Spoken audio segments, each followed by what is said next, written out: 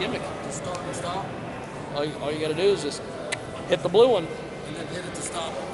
Yeah, it'll have a stop deal up there. But we'll.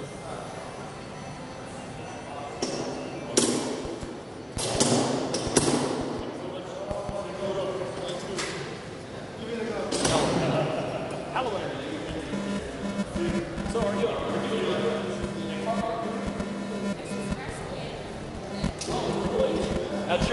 That's your gimmick. That's awesome. They got to give you something to do. They got to give you something to do. Over here, you'd have seen everything. You never What showed are they fighting in? 10-ounce gloves? 8. Ooh. Below 147. As long as they're not doing those stupid MMA gloves. I've been hit with one of those. I'm like, I'll wear those all day long. I can't get into it. So, what are you getting into right now, James? Well, we're gonna do this interview, and then I guess we're Friday free. here. All right, man. Are you spending the evening, or are you going back and then coming back? Oh no, hell no! I'm going to my best friend's house. Everybody made weight. Eat some steak and hang out, man. You look good. You look So like do you have like do you have like an official ESPN gear? Have they given you gear? No. No. They keep saying it's coming. It's coming. I think they're waiting for me to like prove myself or something. Well, like I said, I got the list the other day for the National Radio Hall of Fame, and they had this Jim Rome guy. What's he ever done? And I'm like, where is Andrew? He's on his way. He's on his way. You know he's being a smart ass, right? Yeah. You got to start somewhere, kid. Yeah. Don't worry about it. Hey, I am always the heel, and I always make everyone else the baby face. Yeah. I set it on the floor right over there. All right, James. I'll see you tomorrow. You're gonna be here tomorrow, Yes, right? me and Britannia All right, against Nick. her better wishes. Take it easy. Where's Brittany? That's part of the reason why Nagy and I are here today. She wanted to mow her yard today. She's not mowing it. She's mowing. So I don't know what she's doing. Okay, Nagy, if you want to hit that, let's get off and running here. All righty. The big stuff. Star Station screen. Okay. The Hall of Famer. Sir, who walked in behind me? Yes.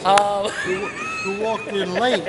Who walked in late? Behind. Jigman Freud, always. Okay.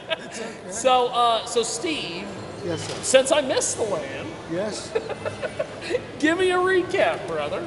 Well, first and foremost, this is an elegant facility. Oh, fantastic. Really, from a personal perspective, it's an official's dream to be housed, eat, and actually perform the arena all contiguous, all together. And then you can gamble. I'm a scared. You can bet on sports now. No, it's legal. I didn't like that. But you're an official. You can't bet on I this. stay away from everybody and Yes. just do my job. It's a beautiful facility. They're expecting a capacity crowd. The Hanging fighters from the may- rafters. I hope so. I hope maybe you'll be on time.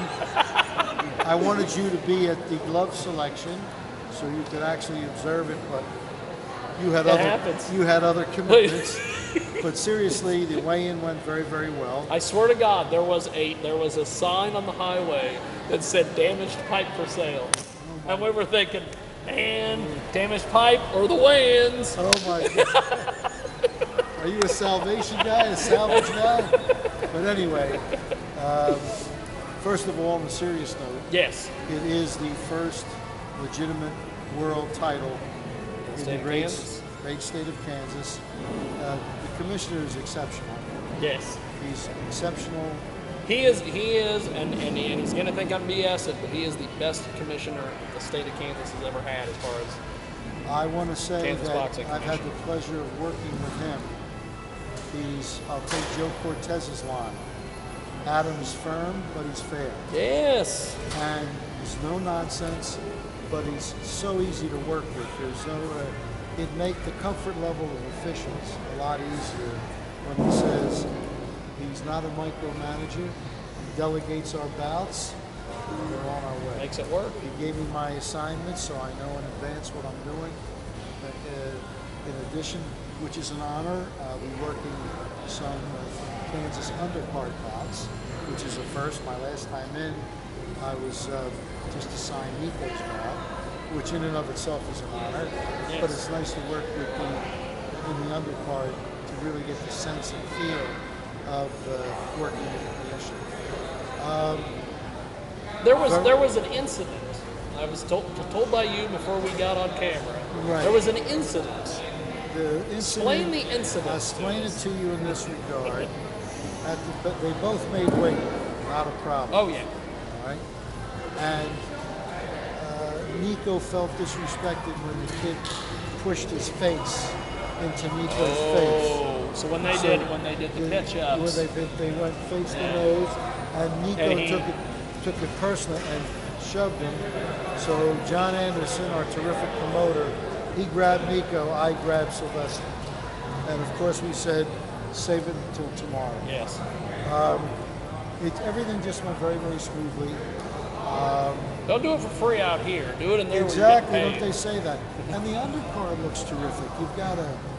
What do you think of Chris Harris? I actually work out with Chris Harris on a regular basis. He is fantastic. He's supposed to be fighting on the card tomorrow. I think he's like the first or second match. I have to be perfectly honest, the only kid that I really am aware of is Jeff Strahm. Yes. And The last time he fought out at the other place, exactly. bam, Yeah, down goes. He's 2-0.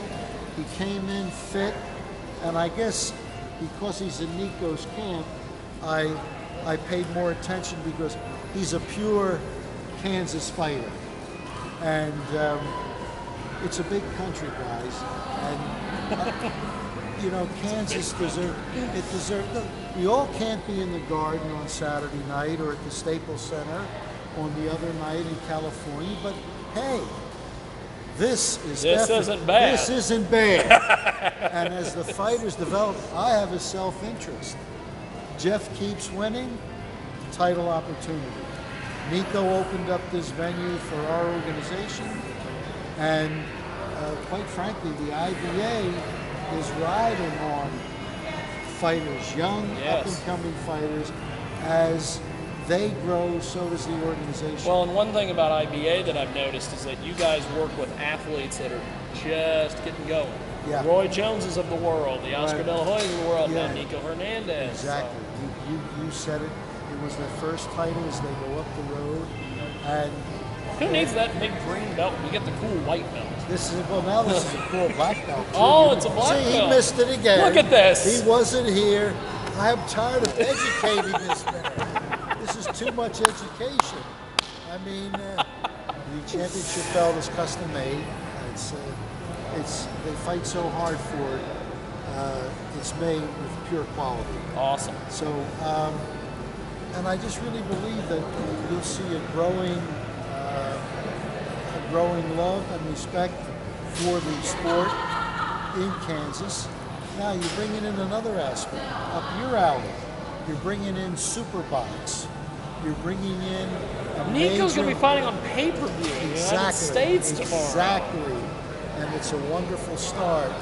And, Who in the world in their like fourth or fifth fight is fighting on pay-per-view? Lomachenko. Okay. Yeah. Zoom and guys Yes. like that. But the Well, point hey, is, speaking of that, what do you think of this Lomachenko character? you know, he was just... He does so much stuff. You're like, the guys are like, hey, where'd he go? He put on an amazing display. I have a huge respect for Jorge Linares, and he exercised his will, Yes. and as they say in our trade, broke him down.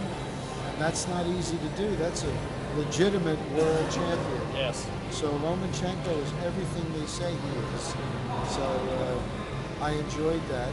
But I have to be perfectly honest. I see at this stage of development, I think Nico has all the tools. Yep. And He's got great footwork.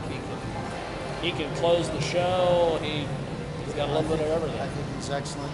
And they're moving him, they're moving him nicely. You have to understand. And every single time he fights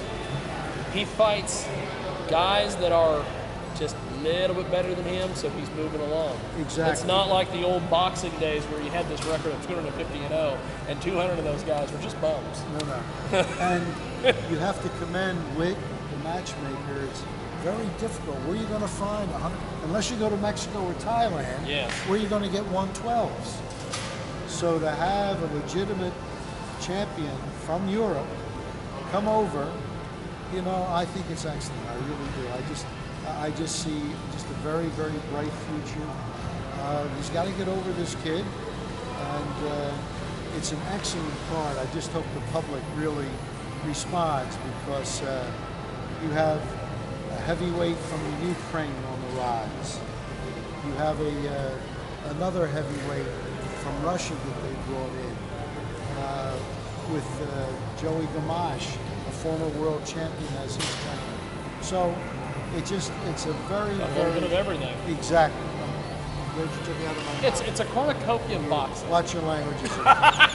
It's a family audience. It's a family show. It's serious. The first world title in Kansas. First pay-per-view for Nico.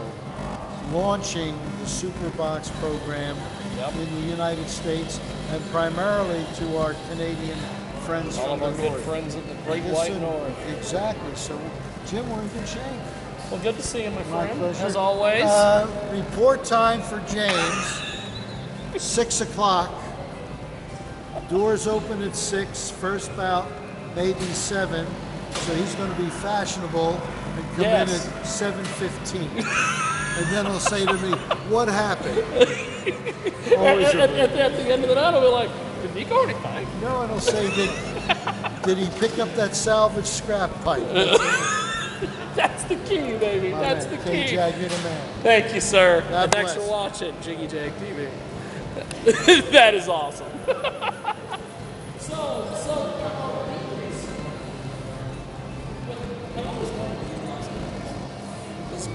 Does Venom bid and get involved, and that's how they become a sponsor? How does that happen?